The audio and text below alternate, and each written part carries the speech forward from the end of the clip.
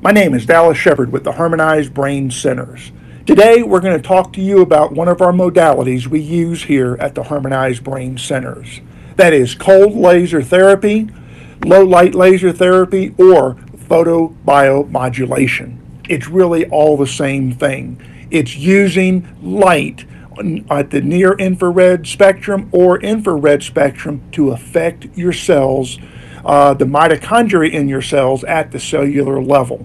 It is a technology that has been around for about 60 years and is proven to be highly effective, non-invasive, but also produces more blood flow and oxygen around a certain area that has been injured.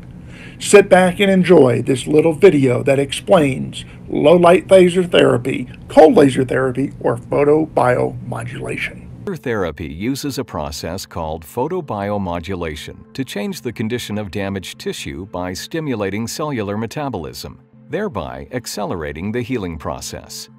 A large convex treatment head can be used to compress superficial tissues, displacing excess fluid and enhancing laser penetration to deep structures. As light pours into the tissue, photons will be scattered, reflected, and absorbed. Lasers operating in the near-infrared spectrum from 650 to 1300 nanometers can penetrate to deep tissue structures.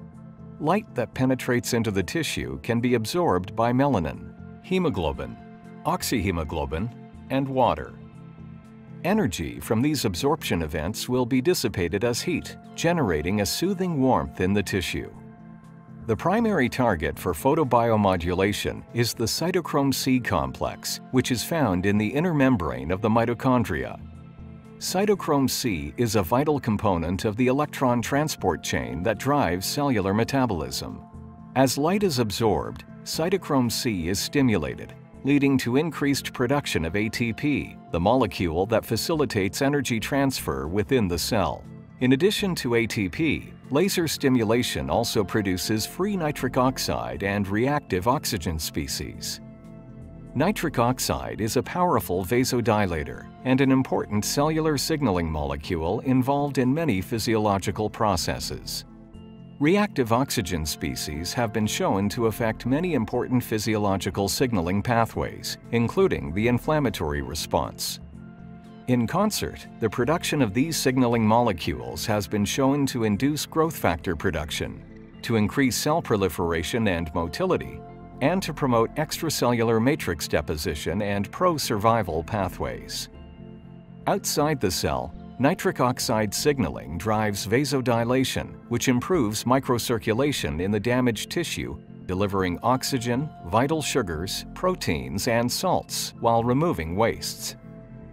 These mechanisms of action have been proved by over 40 years of laboratory experiments using lasers of minimal power.